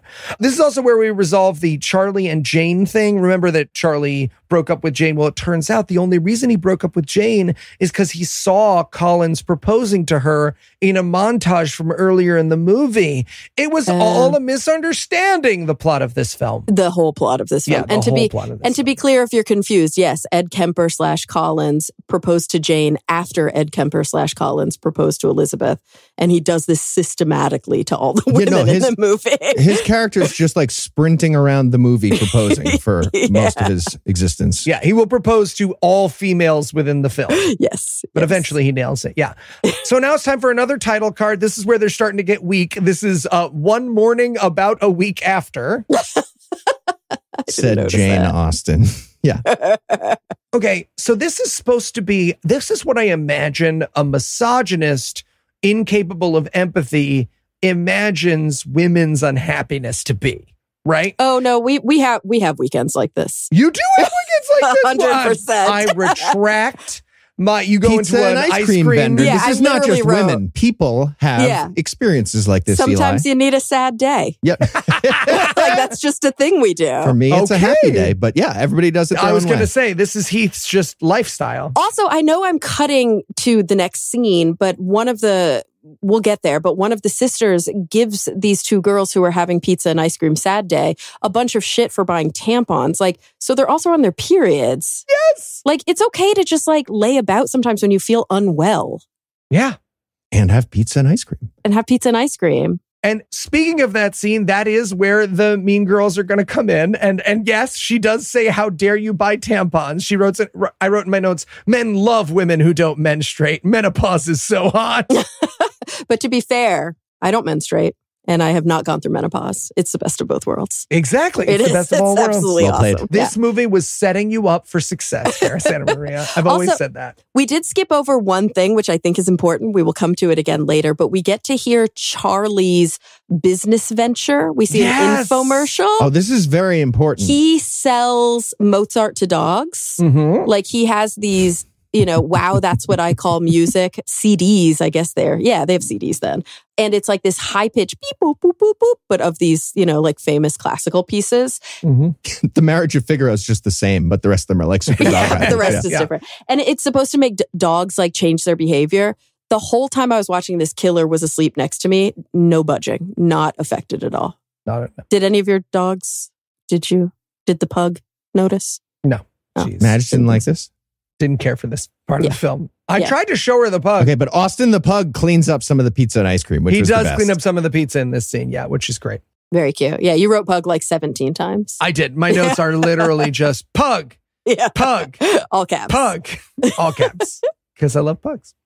So now we get another title card. Health, good humor, and cheerfulness began to reappear. The arc of the plot began to arc in my movie now. Go. Yeah. So what is the parallel here with Bridget Jones and this and the actual book? Because if she's writing that, like, is there like fat shaming in the book too? No, not okay. in the fashion. I mean, in all of culture, in Yeah, a way. I'm yeah. sure if I say no, someone's going to be like, actually, and I'm going to be like, yeah, no, that's true. But yeah, this like getting over it montage where they're bouncing on yoga balls and And by the way, they all weigh like 99 pounds. yeah, it's a bummer. Yeah, It's a bummer. But they did the crime of eating ice cream. So now they need to do the insane torture we call women's exercise in American culture. Yep. And then, of course, she goes to start working on her book again, which we notice by her popping the hard floppy disk of her book into the disk drive that she attaches to her portable MacBook. I wrote in my notes, he wrote as he turned to dust because he was so old. Yeah, this was the part where I realized. So this movie, like I said, came out in like 2002. I finished high school in 2001. I finished college in 2004. So like I'm probably about the same age as these actors. I looked it up. I'm not. They're much older because they were playing young. But like my undergrad honors thesis was saved on a diskette, not a floppy. Like you remember the hard Obviously, diskette? I had Of those course, too. yeah. Yeah. Where you would flip the metal part, whether you were rewriting or not. Of course, yeah. The 3.5ers. Jill at Jungle. Yes. And it That's on that. corrupted. Oh, And it was the no. saddest moment. No! I actually paid a college freshman to retype the whole thing because all I had was a paper copy and I needed to make edits. Mhm. So I paid somebody to retype the whole thing and it was Great. It was a lot. I'm glad that worked out Yeah. for you. Oh, college. That's good. Yeah. So also during this little montage of, her cheerfulness beginning to reappear, we see her getting good grades in 26-year-old college too. She gets a paper handed back to her. The paper's title is Great Female Characters, and she got an A. So All right. this movie writer gave herself an A at writing the script that she wrote. For this movie, yes. Ooh, was the movie written by a woman? 2 women, yes. Oh, okay. No! Yeah, two women wrote this. No, Heath, no! 2 Mormon women. 2, I would Promise? assume Mormon women wrote this, Yeah. yes. No, oh, that's so sad. Now I'm sad. We're having a sad time. Now we're having a sad time. Patriarchy hurts Yeah. men too. So yeah, the other thing is when she gets this grade, she gets offered a position as a TA in London, which is important to the plot. So now we get a quick scene where she breaks to her roommate that she's going to be a TA. She'll only be gone for 3 months, but Spanish girl's very, very sad. She doesn't want her to go. Oh, you skipped something. Collins is now into nerd girl. Oh, yes. He shows up with flowers for nerdy girl in this montage. Yes. For Mary, right? Yes, for Mary. So that plot point has resolved itself. And yeah, she's going to be a TA at the thing. And so they go for hiking and ice cream to celebrate. Yeah. She's packing up. And then Jane's like, I don't want you to go. Let's go hiking and eat ice cream together because that's what women do. That's what's going to happen now. I did write, I want to go on a hike now. Great female characters in literature, A+. But that's the thing. This was written by women. Like, it's written by misogynistic women with internalized misogynism. Yeah. That's not a word. Misogyny, thank you. Women with internalized misogyny because I don't love that I mansplained the word misogyny to you just now. It's called really misogyny. Love that. I love that so much. We'll cut the part where you called her a big dumb dummy, Heath. Don't worry, we'll cut that out of the podcast. But remember, so two women with a lot of internalized misogyny because they were born and raised into the Mormon church and they have a lot of self-hatred and they, have a lot of self-loathing and they really do believe that like to get married to a man is the only thing that makes life worth living. But they're also still women. So they are writing female characters like women. The opposite of Jane Austen, the much better feminist from No, I know she's a better feminist, but they're all women. And that's what I'm saying. You guys keep being like, that's not how women. And I'm like, no, yeah, it is. Like, they are still writing women as women in this movie. Cara, I don't think you understand how women work is my next thought. Thank you and for I finally being brave. explaining that to you. For being brave enough to say it, Heath. Okay. First, she's wrong about pugs. This is why I come on this fucking show, right? I'm doing a public fucking service. All right, I think it's best if we take a quick break. Thank you. Probably. But first, let me give Act 3 the hard sell. Will the white lady and the white guy finally get together? Will the other white lady and the other white guy finally get together? What about nerd lady? Find out nothing because the rest of all of our notes are entirely sheep-hug when we return for the illiterate conclusion of Pride and Prejudice, a latter-day comedy. I don't know, Mr. Wickham. I like Jack, but there's something about Darcy I just can't get out of my head. If you could just put the books back onto the shelves. I mean, yes, Jack is handsome with hands like an octopus, but what should one expect from a boy in this day and age? This is actually pretty inappropriate to be talking about with your employer, just so you know. But Darcy is so mean. Where does he get off being so rude and sullen? Hey, I have a cat named Mittens. Got him one of those towers this week with the lasers on it. You're right, Mr. Wickham. I just need to tell them how I feel. Oh, love. Young love. Thank you. Hey, man, can I buy a book? Shit, how long have you been there? A while. Sorry. And we're back. When we left off, Jane and Elizabeth were heading up a mountain to maybe pass the Bechdel test in their movie based on the Jane Austen novel full of female characters. And they fail immediately that test because Charlie shows up on a motorcycle. He might as well be yelling, I'm a man in the movie. Here I am. Here I am. Ruined your test. The man you've been waiting for while you bided your time with other women. Oh, and this is the point where I got distracted during the last commercial break because I was buying light bulbs on Amazon. So I kind of missed. I wondered why there were so many lumens in your notes here, Cara. All right, this is all making sense. Did you get the blue or the yellow? I got, you can change the color temperature. Nice. So Charlie drives off with Jane. She goes to work on her book out in nature. Yeah, she's MacBooking in the grass. Yes, as God intended. As the young Cara Santa Maria did with her thesis, exactly. I do love working and sleeping outside. I'll give you that. Because she passes out, which is like I do when I'm hanging out outside. I like sleeping on the ground. What can I say? I like that they show her entire laptop screen for a second, and all of the text is grammar check underlined. Mm-hmm. Red Squiggle Man has come for everything she's written. Eli's used to that. Yeah, exactly. It's the funny parts. He writes the squiggles under the funniest jokes, right?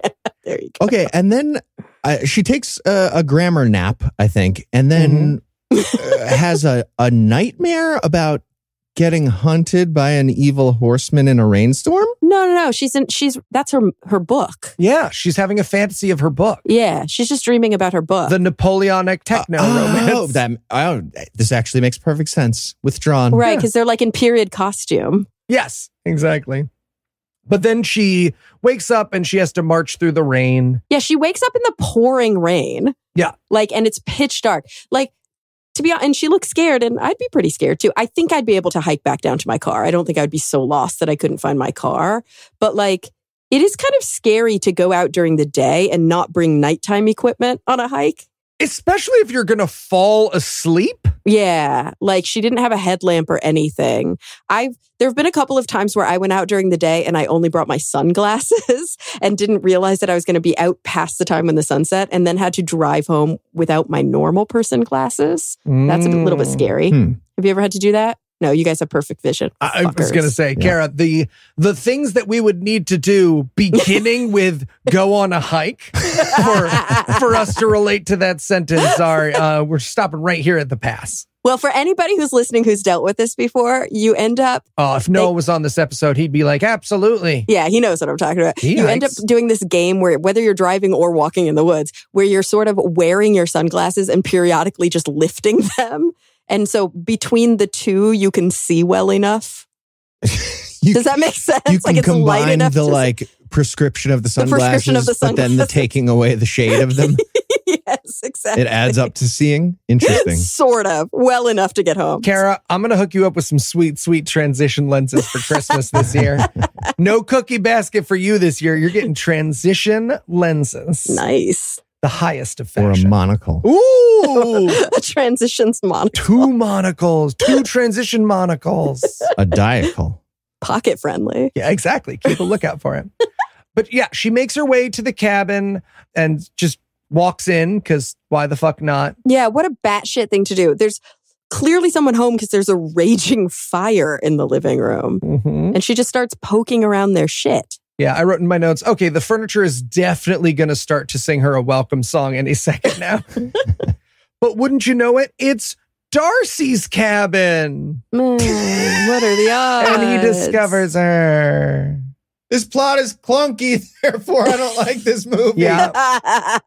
Yeah. So he discovers her and they have a little conversation. Yeah, she breaks a bunch of his shit for some reason. Accidentally. Oh yeah, she breaks something by accident, the moment she walks in. But this is where they make up, right? Oh right, and what about Sister Anna? Can I just say I love Sister Anna? Yeah, Sister Anna's fantastic. She's really sweet and supportive. I think Elizabeth should hook up with her instead. The 2 authors of this movie agree with you. Yeah, there's definitely a vibe. Okay, there's definitely a vibe. This is a fantasy scenario of finding in the rain a cabin with this British guy that you have a crush on and his delightful sister. Yeah. And realizing, oh, that's who you have the crush on. I feel like that's for a very specific Google search. Yes, it is. I'm into it. Heath. Look at this. Thank coming you. out strong. Wow, Cara. Well, you have no idea how much of an ally you were to Heath Enright just so important. Started to panic. I told you I wasn't into that Darcy. I'm into this Darcy. There you go. Euphemia Anna. Yeah, yeah, that's her full name. Hell yeah. And Fitzwilliam Darcy. Yes, exactly. They're over dinner. They're revealing their. We both have the exact same, very specific search history about Euphemia. That is established. Darcy. I don't know why I made all that stuff up for the websites. There's so much to work with. I don't think HeathEnrights.com still goes to the article about legalizing incest, but I hope it does. No, Jesus. You're saying it's worse with others? Yeah. Wow. Huh. Everyone gets the website, Cara. Everyone gets the website. I have 10 websites. You have the most. It's true. You have the most. Okay, Cara, on 3, we're going to name the next word in that very specific search that we both have. 1, 2, 3. Fondue. Yikes. That's where I thought you were going with this. But I was about to be like, hey, Heath, join me over here in the private Zoom room. Are you asking our friend to announce their kinks on the air? It's fondue in the movie. And I was like, okay, I'm on board. I saw down the road where you were going. I wasn't sure our friend Cara saw. I did not see where you And I was calling the police. Yeah, I was like, Do I say credit karma? I don't know. Light bulbs. Okay.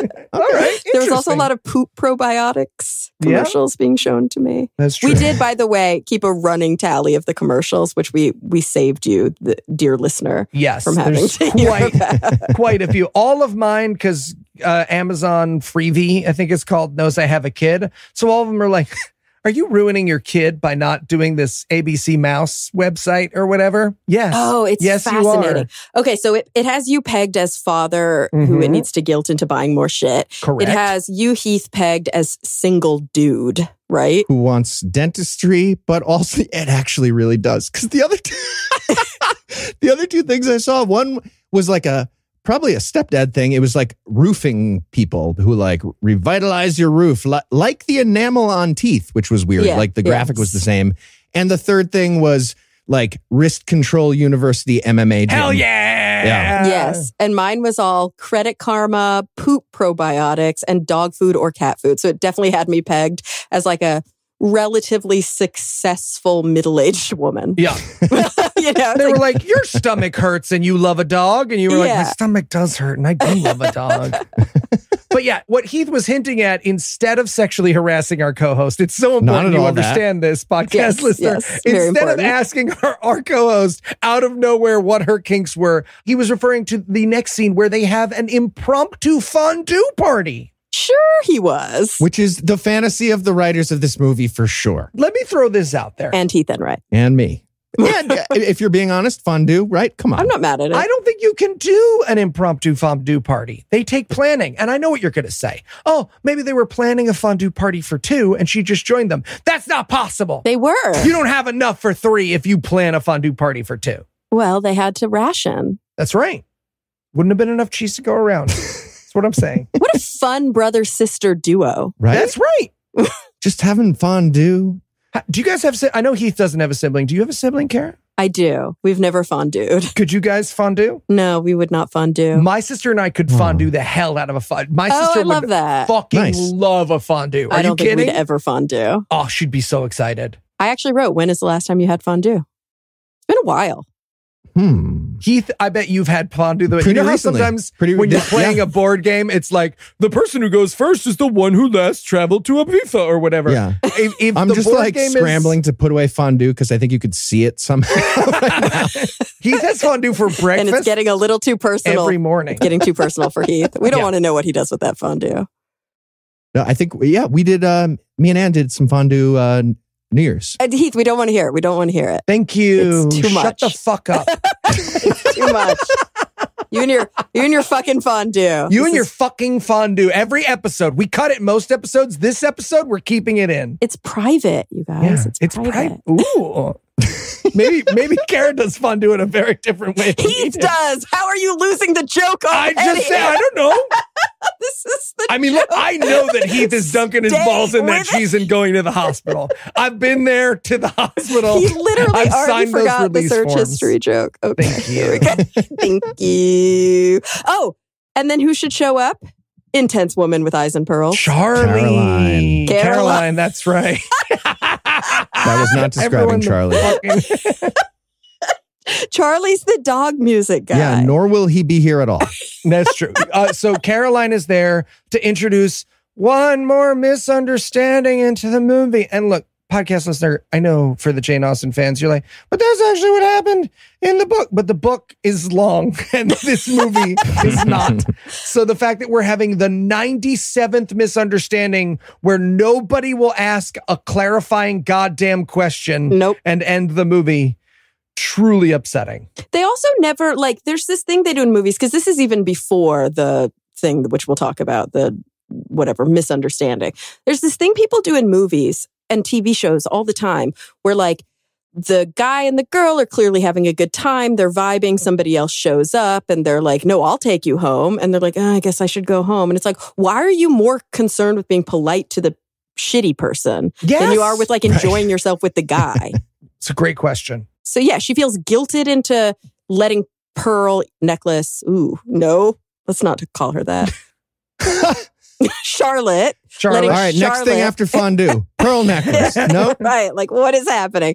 She's more concerned. So she allows Charlotte to drive her to her car. Right.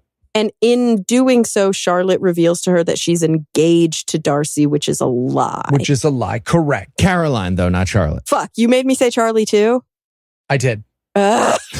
My Jedi powers. Intense Eyes and Pearls. Yeah. Caroline, Intense Eyes and Pearls, tells Elizabeth, protagonist, that she is engaged to, that Caroline is engaged to Darcy. I didn't get that they were like maybe engaged or maybe not here, Caroline and Darcy. So I thought she just like showed up from like a neighboring mountain cabin to like fucking borrow sugar and cause tension. I think she did. So I was so confused. She did just show up to cause tension. So she did come from a neighboring mountain cabin? I don't know, but they're not maybe engaged. She's just weirdly into him. Oh, okay. Later I was like, oh, she was there because she's weirdly into him and was hanging out with him and sister. Right? That's the vibe, Eli, of Pride and Prejudice, right? Yeah, 100%. Okay, yeah. Okay. Like he's not into her, but she's into him. Love polygons. Fascinating. In the book, she's like who he's supposed to marry because she's rich and he's rich, but... right, because they were like social Yes, exactly. They were like social. Yeah. Mm-hmm. So now we get another title card. Next to being married, a girl likes to be crossed in love a little now and then, which I actually really like as a quote from Pride and Prejudice, but it has nothing to do with this movie at this point. We're basically just sort of catching up on all the characters, right? Mary is dating Collins, so they're no longer obligated to be in the movie, but this is building to the conclusion of the movie. So Peon, sidekick girl, the one who electrocuted herself, she knows that Lydia is somewhere secret. Well, yeah, because she's Lydia's little sister. Yeah. Kitty, right. But they torture her. And Cara, again, you've taught us so much about women and the secret lives of them. No, this is just the misogyny. Wait, let me finish. Please tell me that you don't ever tickle your girlfriends? Just to get a little... It's not a thing. Information? No pillow fights either. Damn it. Not in your bras. Nothing turns out to be the reality I want it to be. I know. But yeah, Lydia is off to marry Jack Wickham in Vegas. And so now... Wait, can we take a second with this? This is a big turn. Yeah. People are having a hard time following the names. We need to explain who these people are. Okay. Jack is Matt Gates. Yes. Jack is the love interest who was supposed to be the good guy, but the gambling addict. Secretly turned out to be the bad guy. Mm-hmm. And Lydia is the bangs girl who's been awful, who's been trying to get with the other one, Charlie. Who has a poke. Who has a pug. Yeah. So she's like, whatever. If I can't steal Charlie from Argentinian Jane, I'll steal Jack from the protagonist. Yeah. You following? Yes. So now they're headed to Vegas, and now the movie is about them needing to drive to Vegas to stop them. This scene in the movie was the same thing as Cara just now. It was like, hold on, I have to do a scene to explain. You're confused. Some dumb loose ends in my movie. Our movie is bad. Yes. They've got to go stop the wedding. So we cut to Las Vegas. Wait, things happen on the way to Las Vegas. What happens? Well, they all ride in the VW Bug, and doesn't it break down? It does. And also, we cut to Jack and Lydia on their way in a, what do you call it? A Jeep with no canvas. Mm-hmm. Have you guys ever done the drive to Vegas? It's really hot. Cara, imagine. You're talking to just wildly more rugged humans in your imagination than in real life. It's very, very hot. Me and Eli off-road in our Wrangler all the time. It does not make sense to not have air conditioning on the drive to Vegas. If Heath and I walk into a restaurant that's not air conditioned, we fucking leave. We leave. It doesn't matter if there's a reservation. We're just like, oh, nope, this place is hot. We're not going to hear. We're mean to the maitre d'. That's true. We flip it. It doesn't make sense. Nobody would tell ride them in they an don't open deserve Jeep. our presence. And then we knock over their roll-ups as we walk out. Yeah. You know what's up.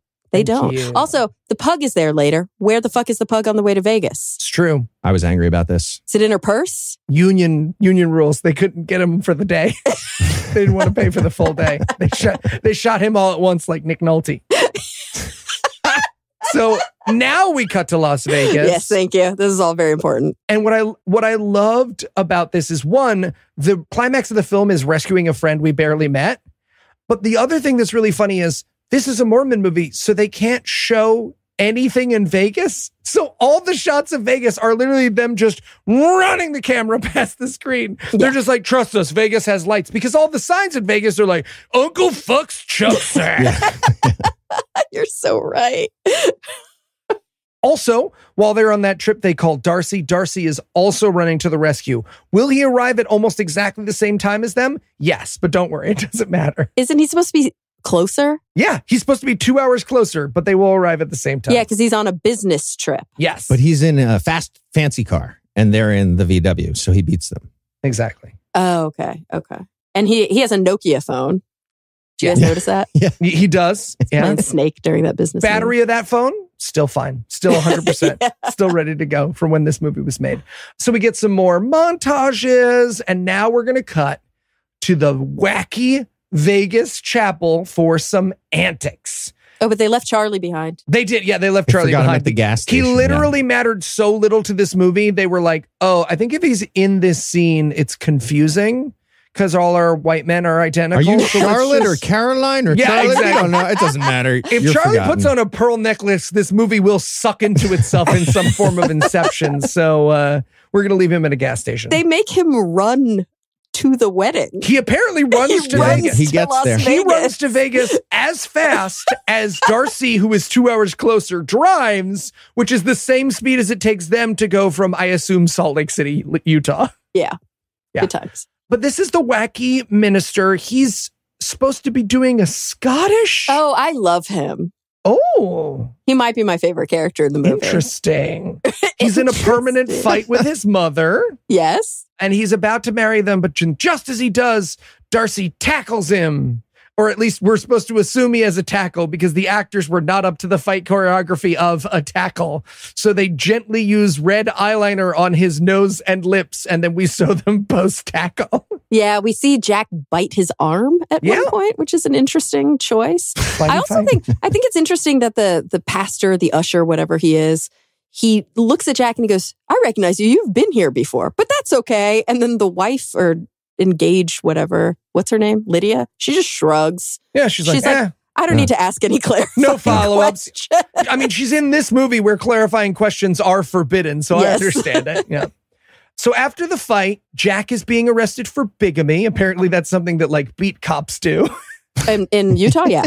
Yeah. Oh, they're in Vegas, but second biggest Mormon. Yeah, exactly. And now Darcy, I just wrote in my notes, Darcy has the most makeup-y blood on him possible. It Mhm. might as well be eyeliner. It's like a Jackson Pollock blood spatter. Yeah. And then this is where Elizabeth is going to clarify that there's been a miscommunication, right? No, she's going to unclarify. Yeah. She's going to Exactly. unclarify. Right, because he's like, I want to talk to you. And she says, I already know. And then they just look at each other and walk away. Right, because if they said another sentence, the movie would be over. I think you're No talking plot. past each other. Therefore, this is This dumb. movie is bad, clunky. yes. Has that ever happened to you in the history of things that have happened to you? No. No, They you were just like, we need to ask talk. one more question I ever. already know. Let's be sure we're talking about the same thing here. Look, we might not ride in open Range Rovers, but I'll tell you the two things that Heath Enright and Eli Bosnick do, and it's over communicating. Once in a while, Eli starts talking, and I do the shh, and I put the one finger over his That's lips. true. That's But then true. I'm like, Except- no, but to actually say what you're talking about. That's true. But to be fair, mostly when we talk, we aren't talking about our relationship. We're just talking about my terrible ideas for our company. Neither here nor there. Exactly. You have to listen to all the podcasts to get that podcast, listener. So he realizes there's been a miscommunication and he's going to run after her. But if he's going to do that, he's going to need Charlie to use his dog music, which we teased earlier in the movie doesn't work on Dobermans. Oh, yeah. Oh, really? It makes Dobermans in particular not calm, but instead extra vicious. Oh, it has the opposite effect on Because Dobermans. it's Wagner, and they don't like Wagner, the Doberman Apparently, community. My dog also did not react to this music at all. no, not a Doberman. There you have it. Something they could have tested. So, yeah, the dogs attack the cops, which gives him enough to go away. So we get, and I will say this, I think this is cinema's first run after the girl while handcuffed. Yeah, Darcy is literally... Why is Darcy handcuffed, by the way? Because he beat up He got into the fight. Jack. Yeah, So he got Jack is under arrest for bigamy and gambling, they said. Mhm. For Yes. bigamy and gambling. And That's Darcy is under arrest for assault. for assault. Yeah. Yeah. And I also, it's super funny to point out that, like, You now realize watching this scene why they've never had a cuffed scene, why they always break out of their cuffs, because it looks so silly. He looks like he's advertising a used car salesman. It's bad. The arms just flying akimbo behind him. So he's running after them. They're in the car already trying to leave. Yes. And by the way, she thinks that she knows that he's engaged to Creepy Eyes Pearls. Yes. And then he realizes. A misunderstanding. Yeah, he realizes because somebody tells him whatever. Oh, you guys are engaged. Congrats. And he's like, we're not engaged. What the fuck? So then he runs after them. And I just have to point out this entire driving scene where they're driving home. They have Lydia, who has just discovered the man who proposed to her is a serial bigamist with a plan to bankrupt her. And no one is doing anything to comfort her. They are sitting in complete silence. Because they did their duty. She's awful. They rescued her. She should be grateful. Exactly. The pug is providing all the emotional care she deserves. But again, distance doesn't matter in this movie. So Darcy manages to step in front of their car. Yeah. He ran a shortcut through Vegas and got in front of them. I actually kind of love this scene because he gets in front of the car and she stops just in time to not hit them and then just sort of like taps the accelerator and does hit him. Like me in a baby carriage. Exactly right. So yeah, she knocks him over with the car, but then they make up and it's all solved with a Mormon smooch. And you know they're going to end up together because they actually do kiss. They make out on the street with blood all over his face. Yeah, I mean, it's Vegas, so not the weirdest thing anyone walking standard. by has seen. Yeah. Yeah, that's fair. Among the more pleasant scenes in Las Vegas that night. So now we get the Breakfast Club close, not of our podcast, but of this movie. Lydia, who we remember had the pug and was abandoned at the altar by the bigamist who wanted to steal her money. She wrote a new book about doing things for yourself instead of men. Yeah, and she did not marry. She literally said, Lydia did not marry. Instead, she wrote a book because those things are mutually Those are the choices. And Cara, can I say, you wrote a book. Can't marry. You know, can't marry. Nope. You are legally not allowed to get married. The book stands up and goes, I object if she tries. It's it's a whole thing. Lydia ended up being the main character according to Jane Austen. We fucked it up. Right, exactly. The younger sister / sidekick becomes a cheerleader. Collins and Mary got married and went on the trek together. Charlie, so the Pearls girl married an old guy. Oh, Caroline. Yeah, you keep calling her Charlie. It's supposed to be like a zinger moment, but it's actually really horrifying. Yeah, it's gross. Because it's like, he lived way longer than she hoped, and she had to fuck him thrice. And we're just like, oh, this creepy. Kind of upsetting. But he was a billionaire. Yeah, exactly. So. Charlie and Spanish girl ended up okay. Fucking Jack escaped from prison. That was weird. Yeah. Yeah. And he ran away to Brazil. And now he does daytime TV, is what they say. And I was like, this feels so specific, very specific about somebody in the life of the writer, for sure. Pulled straight from the novel. Yeah. So then, oh, by the way, and of course, Elizabeth's finish is that she's writing a book of this movie. And I wrote in my notes, I hate it. I hate it so much. They're in London now. Like, I guess she never left. I think they're at the Jane Austen house. Yeah. And like, it's the weirdest turn because this movie doesn't understand chronology. Because at the end of all of that, she's like, now I just need to introduce Darcy to my parents. And I'm like, wait, what? That other girl already had 5 kids. Yeah, what happened? One of them, you laid out 18 years of time. Yeah. You guys have been dating for 18 years? Why are you the same age? She was a TA for 18 years. And then did I miss? Darcy showed up. Parents still Happy haven't ending. met Darcy. A necromancer. More. And that's the end of the movie. Yep. And I haven't read it, but I presume very similar to the end of the book. So before we close it out, what piece of classic literature should they make into a Mormon movie next? Dante's Inferno. Ooh. Okay. Just Troilus and Cressida spinning around and around a caffeinated beverage. You guys, it would get real weird. It would get real weird. Dante's Inferno gets real weird. I know. Now add Mormons. Support. All right. Well, that's going to wrap it up for Pride and Prejudice, a Latter-day comedy. But that's not going to do it for the episode just yet because we found another terrible movie. Eli, what's on deck? Well, Heath, we'll be wrapping up Mormon Movie Month. Oh, I know. With a treat that we missed in theaters, but could not wait to tackle. 400 AD, in a forgotten time of ancient America, a lone Hebraic fugitive must preserve the history of his fallen nation while being hunted by a ruthless tyrant. But rescuing the king's abused mistress could awaken a warrior's past. We'll be watching The Oath live in Salt Lake City. Ooh. That's Mormon? Oh, yeah, it's the Alma story? Nephi story? Any One of of that them? shit. Yeah. Okay. Yeah, no, they were doing stuff in 400 AD and then just like, fast forward, upstate New York. Yep. Exactly. Right, Yeah. right. All right. Well, with that to look forward to, we're going to bring episode 467 to a merciful close. Huge thanks, as always, to Cara for joining us. Mm-hmm. And, of course, a big thanks to our Patreon donors for all the generosity. If you'd like to help support the show, you can make a per-episode donation at patreon.com/godawful, and that'll get you early access to an ad-free version of every episode. And if you enjoyed this show, be sure to check out our sibling shows, The Scathing Atheist, Citation Needed, The Skepticrat, and D&D-, available in all the podcast places. If you have questions, comments, or cinematic suggestions, you can email GodAwfulMovies@gmail.com. Our theme song is written and performed by Ryan Slotnick of Evil Giraffes on Mars. All other music was written and performed by our audio engineer, Morgan Clark, and was used with permission. Thanks again for giving us a chunk of your life this week. For Cara and Eli, I'm Heath, promising to work hard to earn another chunk next week. Until then, we'll leave you with the Animal House close. 9/10 of the characters in this film went on to join an Exmo support group.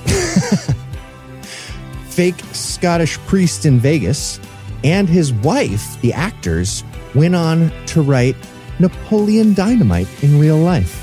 I told you. Yeah. There was something funny about him. Yeah, that actor Like he was vibing. and his wife co-wrote Napoleon Dynamite. Like he a had couple years Napoleon later. Dynamite vibes. There you go.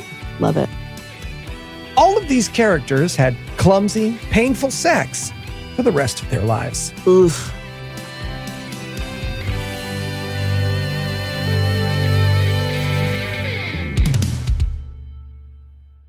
One, two, three, four, 4. 5. 5. Sorry, I forgot to say 4.